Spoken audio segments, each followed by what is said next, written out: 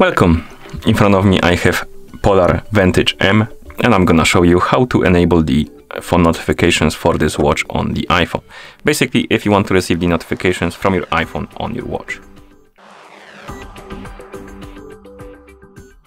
Before we start, if you want to receive the notifications from your iPhone on your watch needs to be paired with an iPhone via the POLAR Flow application.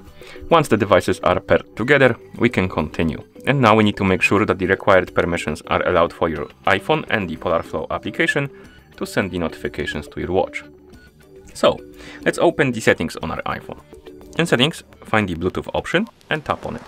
And here you should see my devices or a list of my devices, and on it there should be POLAR Vantage M. Tap on the info icon next to it, and here there should be option called show system notifications or something like that. As you can see, we're missing this option, so we need to close this, open the POLAR Flow application on our iPhone, tap on devices, and here we need to scroll down and enable the phone notifications. So enable them.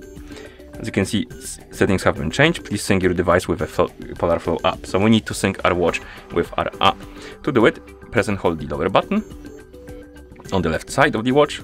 And once you see this connecting to a phone, you can release it and wait. Let's wait until it's done syncing with our iPhone. And after it's done syncing, you probably will see this pop-up on the screen. Once you see it, tap on allow. We need to allow the permission basically. Okay, and now we can go back to settings,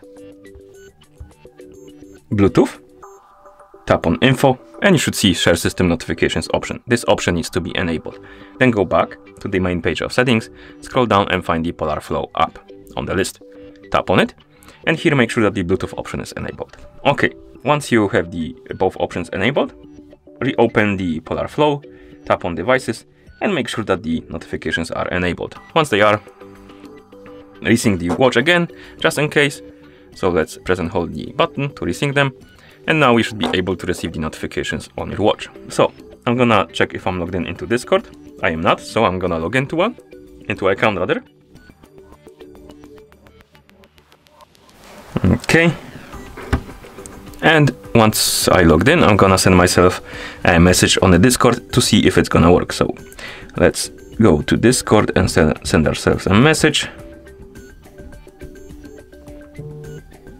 As you can see, we got the message on our iPhone and also on our watch, because you see this dot right here bouncing on the corner of the watch. So we can press the left or the lower button on the left side of the watch to open the menu. Then we can use the lower button right here to scroll down, and we have the notifications option. Select it and press the middle button, and here we have our notifications.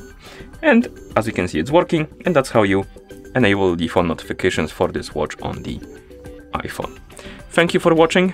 If you found this video helpful, please consider subscribing to our channel and leaving the like on the video.